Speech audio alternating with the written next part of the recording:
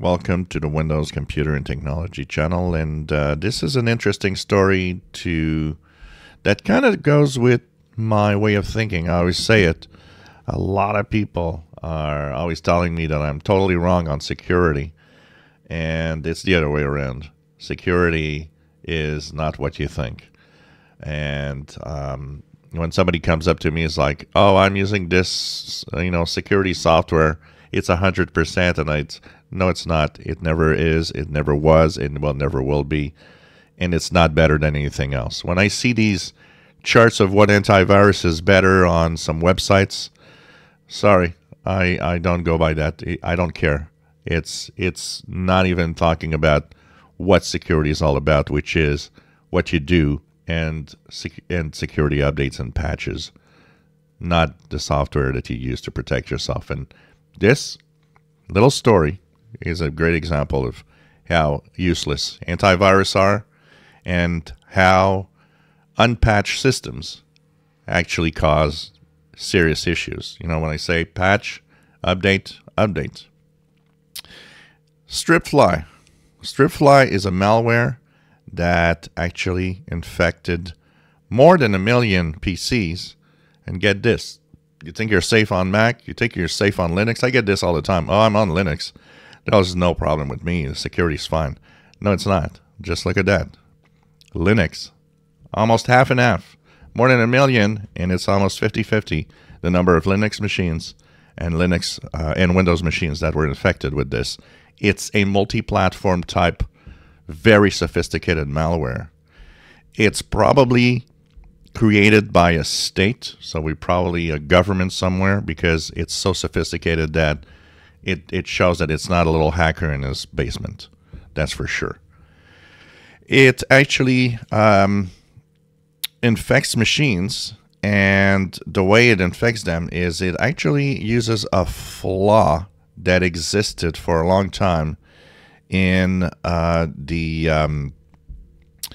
SMB version 1, which is the kind of a file sharing or type protocol for computers and for servers. And of course, it exploited that for a long time. What is particularly interesting about this malware is that if it's Kaspersky that found it, that discovered it existed, but when it started looking at it, it noticed that it started infecting machines way back in 2017. Which means for years it went unnoticed to security software, unnoticed to security teams and servers and companies. It has Tor-based traffic concealing mechanisms. That means it uses the dark web to basically conceal its traffic because it's encrypted and you don't see it. It has worm-like spreading capabilities and is capable of downloading packages from the web. And this is Kaspersky's diagram of how this thing worked. So it exploits the SMB v1. It infects you, so you're the victim. And then the code itself goes into kernel memory. It actually goes into the wininit.exe file in Windows, so it can always be there. And of course, this is one of the files that is always running. It actually has different other ways of showing up. It had download packages and actually runs, for example, you might see chrome.exe, which is, it's Google Chrome. Okay. No, it's disguising itself as a chrome.exe type executable. Does the same thing in Linux, but it actually infects the host in Linux in a different way with the system files. It goes on Bitbucket, GitHub, GitLab, and can download packages. It can create all sorts of commands. It uses PowerShell in Windows to actually create batch files that execute all sorts of commands, and it's extremely difficult to remove.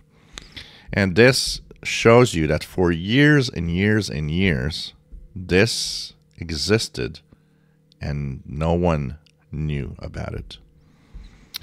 So this is pretty interesting. Its main, what they are seeing is that its main focus was mostly to do cryptocurrency with Monero mining. It has a Monero mining module. And it's camouflage. That is what is camouflaged as Chrome.exe process. So you don't, you just see it. It's like, oh, Chrome's running. But nope, it's not Chrome. And it, of course, can evade pretty much detection everywhere. It can do more than that, and that's why it has this download capability. It can actually pretty much do what it wants once it's on a PC or a server or anywhere. And it is pretty amazing when you think about it, that for so many years, this thing existed, and that it actually went undetected. And this shows you that, antivirus is useless. It's a great example of that, and shows you that updates are important, as it's exploiting a flaw that once fixed, it just can't do anything. I say it all the time: patch your Windows, patch your software with the latest security updates, and just be careful what you do. There is no virus that really gets in your system without a flaw or something that you did. And I get this all the time. It's like, oh, well, it's Windows. Yeah, Linux and Mac aren't better. Stop thinking that also. This is making me laugh. Every time I see an Apple user saying, well, I'm secure, I use an Apple computer. No, you're not. Stop thinking that. You're not more secure than Windows. Never was, never will. Linux is the same thing. It's, the only difference is a question of numbers. We've talked about it a lot. You always go for the dominant operating system. So there will be more malware created for Windows because there's more chance of, infecting computers on Windows because of the numbers. But, this is a great story that just tells you, be careful, patch your systems, and don't do dumb things on the internet. And you know what? For the most part, you're going to be safe. If you enjoy my videos, please subscribe, give us thumbs up. Thank you for watching.